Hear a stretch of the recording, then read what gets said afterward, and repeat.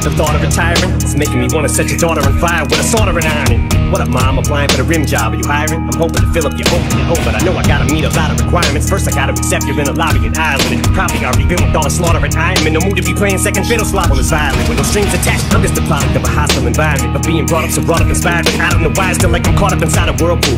Not an appliance, but applying the science. I psychotically rhyming. It's like stars aligned, all in a line. Thought of a line, balls collide. I'm seen talking entwined like a beanstalk in a vine, but I keep walking the line between the wrong and the right. But everything I write seems wrong, and it's like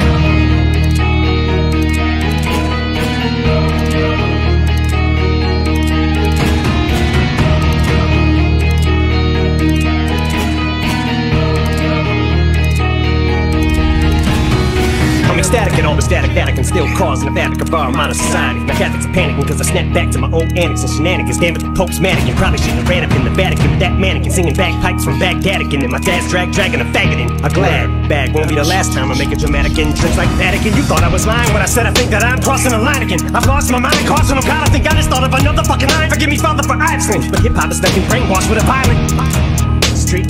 Defiant. Now the odds of me trying to fucking be quiet probably gotta be about as high as the Jolly Green Giant after he's falling and falling next to a killer beehive colony trying to stay quiet.